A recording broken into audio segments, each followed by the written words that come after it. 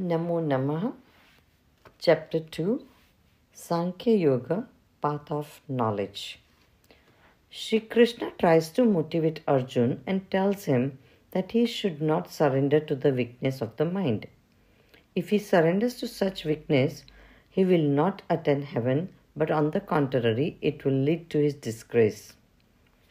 Arjun tells Shri Krishna, how can he shoot arrows at his own gurus? Rather than performing such an act, it would be better to beg. Even if he was to win the battle, he will have to live with the grief of the death of Dhritarashtra's sons. He further says, I have forgotten my duty, and asks Sri Krishna to lead him on the righteous path. Upon seeing Arjun get emotional about the death of his beloved ones, Sri Krishna enlightens Arjun on 4 topics: soul, Atma, Dharma, duties, Karma, and senses. About soul, Sri Krishna tells Arjun, there has never been a time when we never existed or we will cease to exist. Upon death, the soul leaves this body and enters into a new body. The soul remains unchanged and is indestructible and unimaginable. It never takes birth, and upon death, the soul does not die. The soul cannot be pierced through weapons, nor can it be burnt through fire, nor can it be wetted by water, and neither can it be dried through air. Essentially, the body is affected by weapons, fire, water, and air, but the soul isn't. And even if Arjun believes that the soul takes birth and dies, then also he should not grieve. For whatever has taken birth, it has to die one day or the other. About the Dharma, Shri Krishna reminds Arjun about his responsibility as a warrior, Kshatriya, and he should fight for Dharma, religious and moral duty. If he does not fight for Dharma, it will lead to disgrace, and people will speak of his infamy.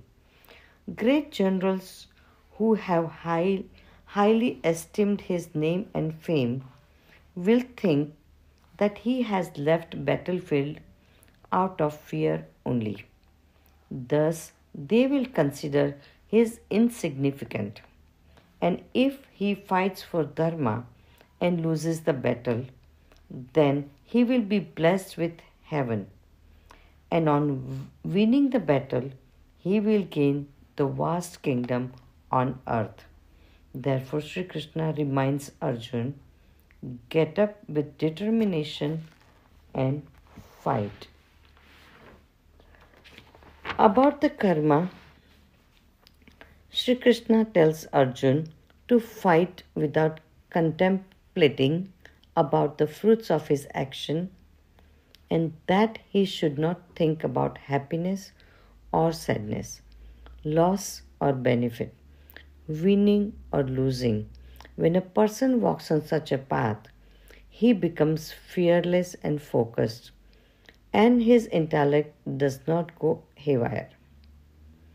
People with superficial learning are too engrossed in Vedas because they seek for heaven, good life, fulfillment of senses, and attainment of fame.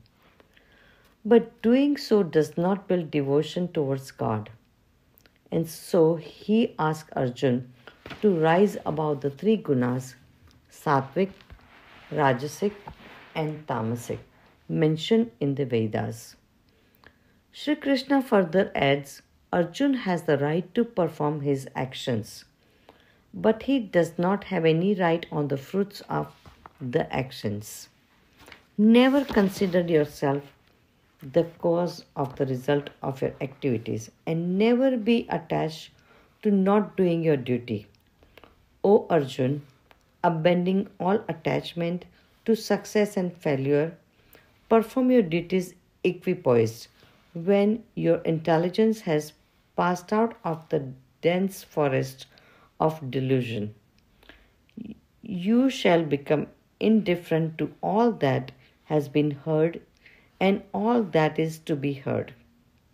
When it remains fixed in the trance of self realization, then you will have attained the divine consciousness.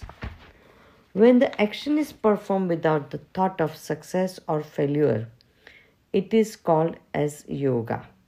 In yoga, it self liberates one from the cycle of birth and death. Here, Arjun asked Lord Krishna, O Krishna, what are the symptoms of one whose consciousness is merged in transcendence? How he speaks, what is his language, how does he sit and how does he walk? He likes to know about the Sthita Prajna Purush Lakshan. Lord Krishna says, senses are very powerful, and by constantly thinking about the topics related to senses, one builds desire which further leads to anger. From anger originates attachment. From attachment originates bewilderment, and from bewilderment, intellect is destroyed. Sri Krishna further adds, a person who is devoid of desires has a steady mind, which in turns leads to peace. Like the rivers, even after falling into the sea, do not disturb the sea. That person, free from all desire, free from all affection and pride, attains peace. A devotee who, becoming free from the evil habits of sensual enjoyments, represses senses by overcoming mind, puts an end to lust, anger, passion, greed, pride, and does not become unsteady, even at the time of the death, only that person can achieve Nirvana Brahma, Purna Paramatma, Purna Brahma. Happiness and sadness originates from the desire of the senses. Krishna further adding, a person who is unaffected by happiness and sadness, who is free of fear and anger, who is devoid of desire and who is devoid of ego, only such a person can attain peace. Upon leaving the body in such a state of yoga, a person can attain the abode of God.